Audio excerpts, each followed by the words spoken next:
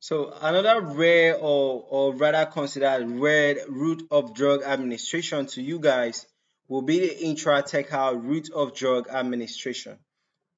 All right. Now, I mentioned the word red or rare is because most people are just conversant with the intramuscular route of drug administration through the buttocks. It could be that the oral route of drug administration by swallowing drugs. It could be that they are conversant with the what intravenous. That's through giving. That's by giving blood through the veins, right? So I'm here to tell you guys that as a medical student, there are other rare routes of drug administration that you need to know. All right, it could be that throughout your time of practice you might not use them, but at least you should know that such a thing exists. All right, and one of these is the intrathecal route of drug administration. After this, we'll be talking about the intraventricular route of drug administration. Now, what is intrathecal route of drug administration? You could see this. This is what intrathecal, and intrathecal is basically you administering drug directly to the spinal canal, understand, or the subarachnoid space so that I can reach the cerebrospinal fluid. All right. So, what is a full talk on intrathecal route of drug administration? We said that intrathecal administration is a route of drug administration where the drug is injected directly into the spinal canal or the subarachnoid space. Okay, so now if the drug is injected directly into the spinal canal and the subarachnoid space, what is a possible fluid that can actually transport this drug? Because now you are not actually dealing with blood. Okay, so the possible fluid that is in the spinal canal is the cerebrospinal fluid. All right, so if you are administering drugs to the spinal canal directly or the subarachnoid space, then you are like basically trying to like reach the cerebrospinal fluid. Okay, so now it is used for spinal anesthesia, chemotherapy, or pain management.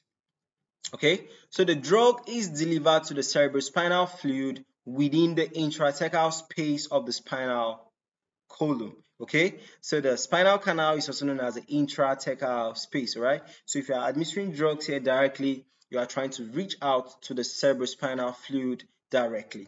Okay, so guys, you could see this is intrathecal. This one is a pump device, but it could be injection too. That's where you have cases of what lumbar puncture. And then this one now is with this what? Cysternal puncture, okay?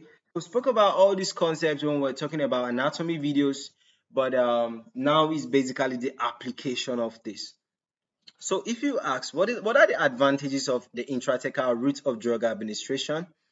Now, this is you administering drug directly to the cerebrospinal fluid so that you transport it to the site of action. Now, this will make the drug reach the site of action being much more concentrated. All right, instead of you administering this drug through the oral route, you have all those first pass effects. You have gastric juices acting on the drug, thereby reducing the effect of the drug. Okay, so this one now you are administering the drug directly to the cerebrospinal fluid and it will just go straight up. Okay, you know that substances from the blood will be sieved into the cerebrospinal fluid, but some of them might undergo some membrane, some barrier, some limitations, right? And they might not actually reach the cerebrospinal fluid in full. That's if you administer this drug through the intravenous route, so that this drug through the blood can reach the cerebrospinal fluid. Okay, so if you administer this drug directly to the cerebrospinal fluid, you are basically taking the drug, you are making the journey easier for the drug. Okay, so those are the advantages. All right, and disadvantages could be that, okay, you're actually injecting this place, you are piercing tissue, so there could be tissue damages, there could be pain, there could be swelling, there could be inflammation. Do you understand?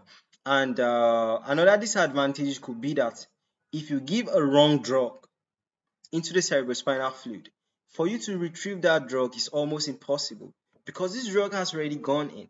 Do you understand?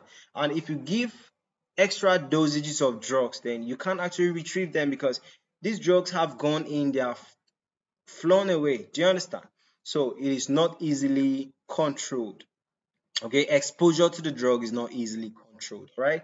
So guys, this is the intrathecal route of drug administration, talking about the advantages and the disadvantages. Okay, so guys, see you guys in the next tutorial, and bye for now. In the next video, we'll be talking about intraventricular route of drug administration, which is basically administering drugs directly to the cerebral ventricles, and this will bring us to the end of routes of drug administration.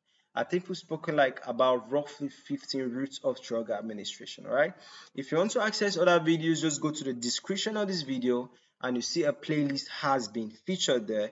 Click on it and flex your soul. All right.